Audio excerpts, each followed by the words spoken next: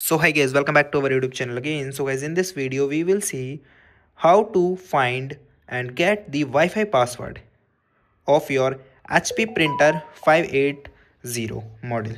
Okay, so guys, if you're facing such type of issues, so guys, to resolve this issue it is very simple. So guys, first of all, you insert a one page into your printer. Okay, after inserting a page, okay, you long press the information icon. Okay, for long pressing 3 to 5 seconds. Okay, when it start the printing, then you leave it. Okay, if it's creating any issue, so you cancel all the process.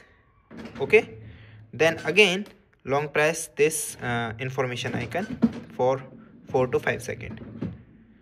Okay, then wait, and it print the printer information report. In the printer information report, here the printer is connected with the Wi-Fi. This is my Wi-Fi name and the strength is low, and we are talking about the Wi-Fi direct name is direct HP E6 smart tank, and this is my Wi-Fi direct password, which is 367873536. Okay, so here you see.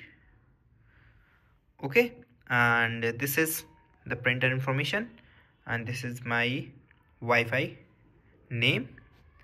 Okay, and this is my password.